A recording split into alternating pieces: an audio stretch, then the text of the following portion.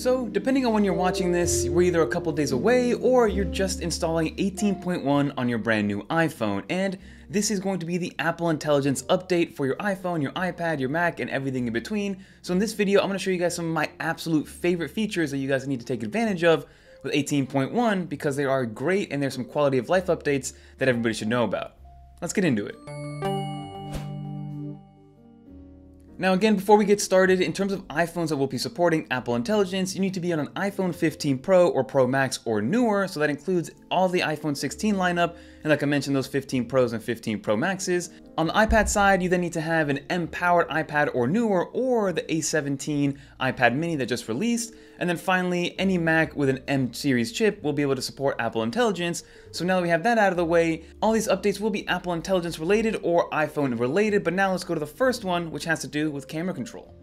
So now that we know which iPhones are supported, the very first thing you're going to want to do once you install 18.1 is that there's going to be a waitlist for Apple Intelligence. So go into your settings, go to where it says Apple Intelligence and Siri, and then this toggle, obviously for me it's turned on, but this one will be turned off by default. None of the menu options that you see here will be available, and it'll just ask you to join the waitlist. Now when I joined the waitlist, I did this obviously during the beta program, and within about 5 to 10 minutes I was accepted into that waitlist and I was able to use Apple Intelligence, but I do recommend doing that first so you are able to then jump in there and use all the Apple Intelligence features that we've been talking about. So definitely do that as a very first thing when you jump into 18.1 if you want to be able to use Apple Intelligence.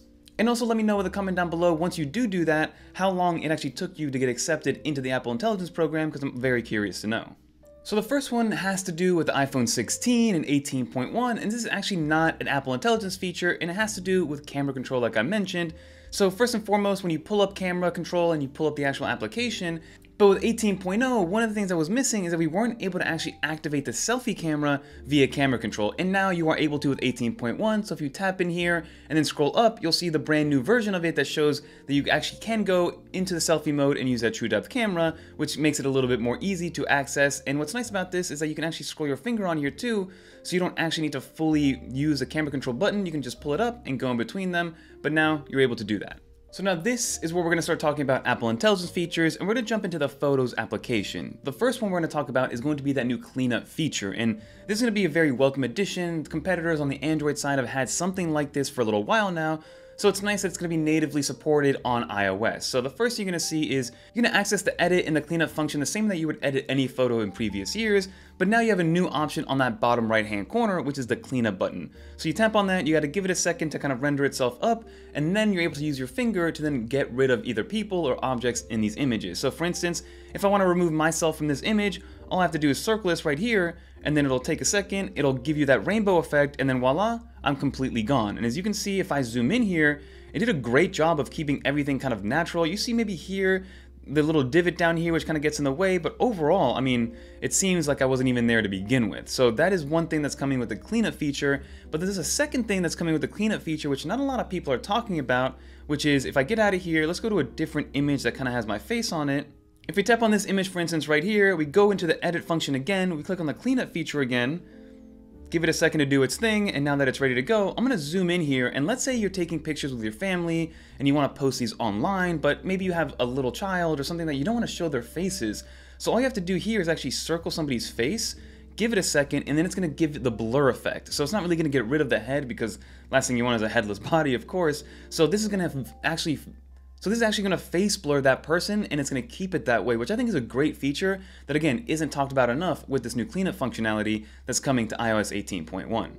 Now this next feature has to do with AirPods Pro Gen 2 specifically. It can be the Lightning version or the USB-C version, but it has to be the Gen 2 version. And as you guys saw during Apple's keynote when they were presenting all the Apple Intelligence stuff, they talked about Apple using these AirPods Pro as a medical grade hearing aid for low to moderate type of hearing loss. And what's nice about this is that this is now available with 18.1 with anybody that has this pair of AirPods Pro. So the way to access this, and I'm going to leave Jeff's video down below because he does a complete walkthrough on how to do it, what the experience is like, so definitely check that one out. But to give you guys an idea, just go into your settings, Make sure your headphones are connected and on, and then of course you're going to have your USB-C settings that pop up in your settings menu. Scroll down to where it says take a hearing test, and then go through that prompt. And basically it takes about 5 minutes. I already did it one time, and it gave me the information that I needed to know, which is that I'm pretty much okay. It's like low to no hearing loss, which I did take a screenshot, so you can see here that it goes on the left and right ear. And the way that it does this, and it's very similar to how you would do a hearing test at a doctor's office, where you go in, they give you the headphones, you kind of hear right and left sound that are louder or softer, different frequencies, different pitches, and it basically does that for about 5 minutes in total, and then it gives you your results. So you can see with my results that I'm not really balanced, but it says that I have little to no hearing loss on both of my ears, which is something that I do think is a good thing, obviously. And then one of the most useful features with 18.1 and Apple Intelligence has to be the notification summary. So if you are somebody that is in a ton of different group chats, and maybe you get a bunch of notifications, all notifications from the same application, now we're going to get Apple Intelligence Summarized Preview. So if you go down to your notifications and you scroll down here, for instance, let's take Bleacher Report. You can see that you have the Bleacher Report logo. It has a 22 on it, meaning that it's summarizing 22 different notifications from Bleacher Report, and it gives you an idea of what these things are going to be telling you. So you can see here, first father-son duo of the NBA, King sharing words of wisdom, first look at Mahomes, new wide receiver, and then you open this up to expand it, and then you see what the actual notification is going to be. So you can see D-Hop, which is that wide receiver that was by Mahomes. So depending on how many notifications you have and how many things you go through, it could be very useful. It could be not enough information depending on what's going on. Like I mentioned, I'm in a group chat with about 30 different people in an online dynasty for a video game, and hundreds of messages come in there every single day. So the summaries for that one, it might be even too broad, but you do get a general gist of what is being said in that group chat, versus if you're just missing 2 or 3 notifications, it does a much better job of honing in on what the main message is on those notifications. So this next one is going to be native to the entire OS, and that's going to be writing tools. So anytime that you're able to edit text, no matter where it is, I'm going to use the notes here for my example, but you can actually highlight everything or actually get this little notification or news tool in your toolbar, which is going to be the writing tools. And this is available, like I mentioned, across the entire operating system, as long as you're able to actually modify and change the text. But you can see here that there's multiple ways to bring this up. So first and foremost, on the top of your keyboard, you now have the Apple Intelligence button, which allows you to then get your Apple Intelligence writing tool. So it'll proofread it for you, it'll rewrite it, it'll be able to change the tone of it to friendly, professional, concise. It can even summarize it, give you key points, pull it out in a bulleted list. So for instance here, if I want to change this into a friendlier tone, it's going to take all this verbiage, which is an article that I wrote earlier this week about the new Sonos Arc Ultra release, but it'll summarize everything for you and then give you an idea of what that's going to look like, making it very easy to then kind of modify things as you see fit. And this will work across everything from something as simple as a huge paper or essay, or maybe just 1 or 2 sentences that you want to distill down into 1 or 2 words. And then lastly, of course, you're going to get the whole new look Siri, which is going to give you that nice rainbow glow animation that people have been touting, or that Apple's already been marketing to everybody since it was originally announced at WWDC. And there's 2 ways to communicate with Siri by default. You don't need to access anything through accessibility in order for this to happen. First is going to be the obvious one, which is actually saying it out loud. So if you do say it in response to you, then you can start to have that conversation. The second way to actually interact with Siri will be via the lock button. So if you hold the lock button down, it'll open it up and it'll start to actually glow like that, and then, start to ask questions for it or whatever the case is. And then lastly, you can actually text to Siri by default. So if you double tap on that home bar on the bottom, it will actually pull up the keyboard, so then you can actually type to Siri and say, "Hello, how are you?" Send it through, see what it responds back, and it says, "Hey, I feel good, thanks for asking." But then you can see as you're typing, so if I'm typing out WH, it'll start to pre-populate some prompts that you might want to ask Siri to begin with, like what's on my schedule, what's the weather. You can just tap on what's the weather, send it through, and then it'll tell you exactly what the weather is.